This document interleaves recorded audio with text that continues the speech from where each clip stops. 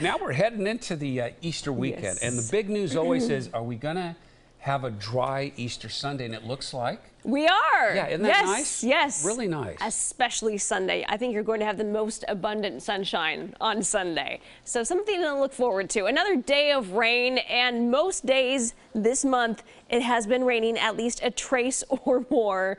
So yes, I think we could all use a little bit of a break. Doppler radar, the hour loop showing us, it was a lightning show across central and eastern Oregon. Right around that front, we had warmer air here, colder air to the west of the Cascades, so quite a mix earlier this evening. Now things are starting to mellow out just a bit, but not after receiving a whole lot of rain and also reports of hail about the size of pennies out that direction.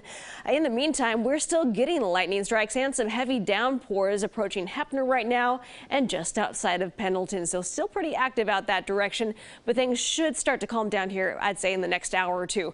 A rain total so far, look at this. Pendleton did pick up about 3/10 of an inch, just under.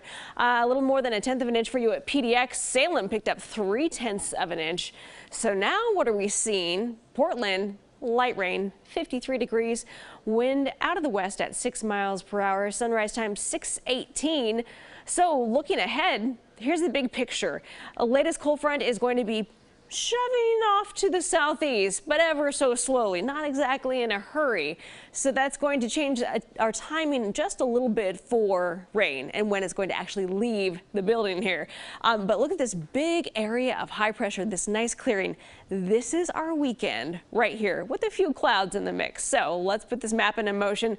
We get tomorrow 7:30 in the morning, noticing areas south of Salem with the best chance of lingering showers in the morning, but noticing out to the east of the Cascades, all that rain moves out to the Dells and out to Arlington and Pendleton. So rainy side there, but then we get to midday afternoon, things clear for the most part, but as this system is slow to move out, it could spill back over parts of the valley and even the foothills and deliver a couple more quick showers, but overall a drying trend here. We continue with Sunday being mostly clear until we get to the late evening hours. Clouds return. Chance of rain remains for Washington, but not for Oregon Monday and Tuesday. Forecast temperatures tomorrow at the coast, we'll see some mid-50s, inland valleys, mid-60s, so just a few degrees warmer compared to what we had today. A high of 60 for you in Madras, Bend 56, and the Dalles 66 for a high, Hood River 63, Government Camp a high of 44 degrees over the weekend. Places like Mount Hood Meadows will be open, and so will the Wooden Shoe Tulip Festival, expecting the mid-60s again with most of your sunshine happening on Sunday.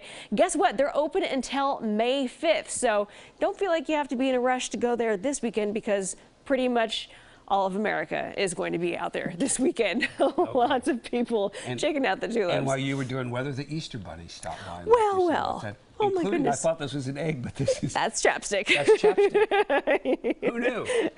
Yes. Thank you. You're welcome. Still ahead here on the news.